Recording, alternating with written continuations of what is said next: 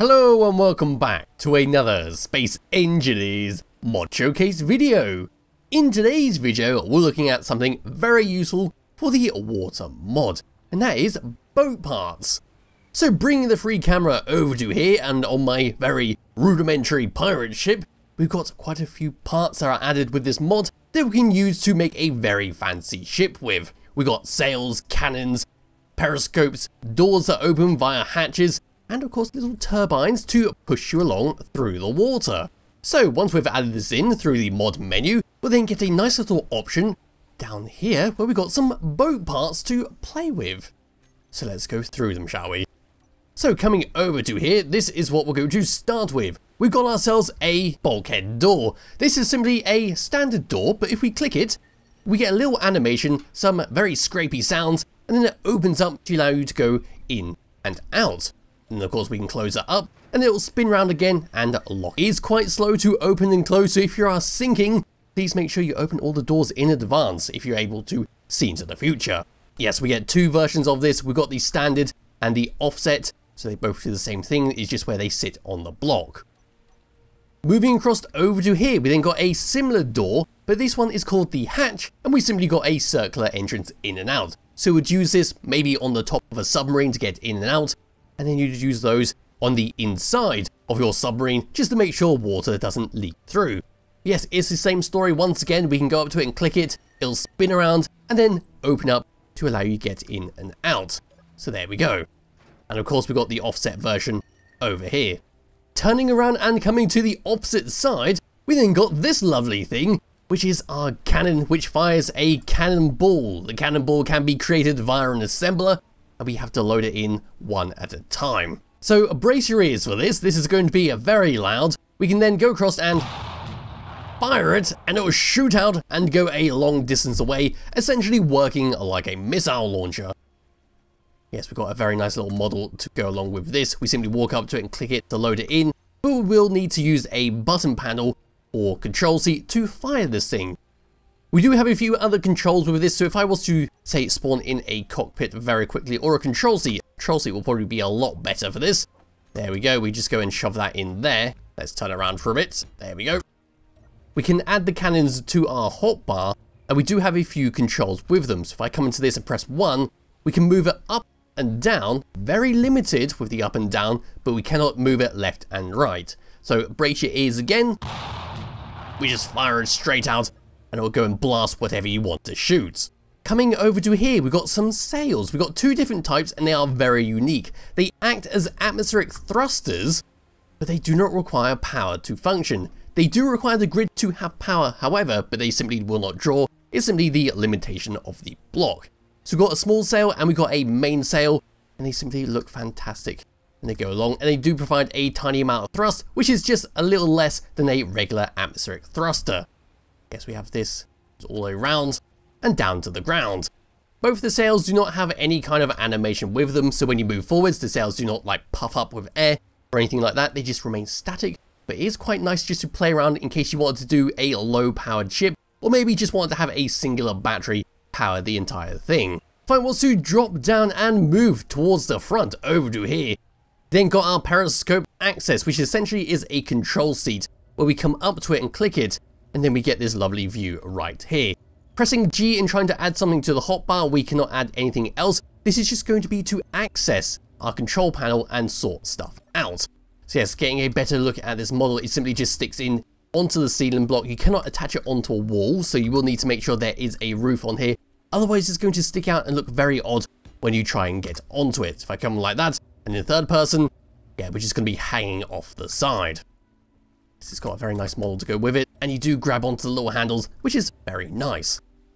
Now the next block to go along with it is of course our periscope itself. This is a replacement camera, where if we were to say come over to here, press I and find the periscope, over here, and then just go and control it, we can now view it forwards just like a camera, so we can zoom all the way in, we can turn it all the way around, but we cannot move up and down, so we are quite limited with that. But it does fit what this block is trying to simulate. So yes, we can go all the way around and zoom all the way forwards. Coming out of there and getting a better look at the block, we just come up to here and sit down.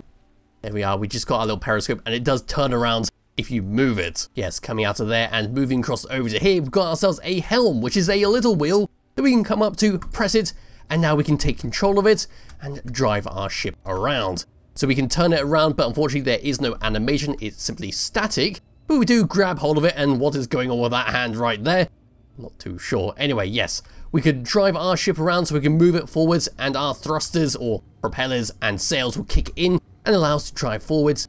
And if we have a gyroscope attached, we can use our mouse to turn ourselves around and control where we're going, moving it up and down and all that.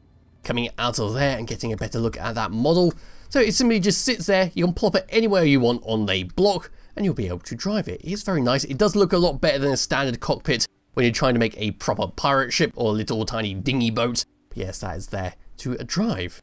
Moving across to this, we have our buoy, which is purely there for decoration, but it does float when you shove it onto water. So we can just come across and just dump all this into the water and they'll simply float. There we go. You could, if you wanted to, just line the bottom of your ship with this and hope it floats. So you do need to have quite a lot of them to make it float. This ship itself has got one hell of a lot of hydrogen tanks to keep it in the... I couldn't say keep it in the air, but you get what I mean. It keeps it from sinking, but you will need to have a lot of those boys to, well, stop it from going to the bottom. Yes, we just simply have it over to here. We've got our little rope going all around the edge. But we can, if we want to, just recolor it if we're not too happy with it. We can make it maybe a blue color, and then there we go. We now get a nice blue buoy. Walking over to here, so this is the next block, which is essentially a window block, which is a very chunky buoy, so that is how thick it is. And we get a little viewing port right there. It is quite difficult to look through this, so you're not going to get a very clear view of the opposite side due to the dirt on the window, and of course of how thick the glass actually is. But it is suitable if you're making a submarine, or if you're going to make a more traditional spaceship. It actually suits it quite well, in fact.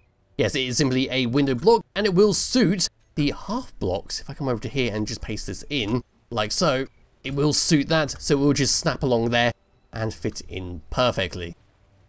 And then one of the last things we get added with this mod pack is all the way over here, there's all the little boys just floating around over there, are the propellers. Yes, the propellers will only function if they're in the water, and they are identical to atmospheric thrusters in terms of how much thrust they give. So we've got the large one here, which will give a large atmospheric thrusters worth of thrust, and we simply plop it down. It's quite a big block, so you will have to make sure there is plenty of room, but it will spin around and get faster when we move forwards. We have a medium version, which is all the way down here, which is, well, yeah, it's just a medium version of it. And then we've got a very tiny one, which does come with a little ring that goes all the way around it.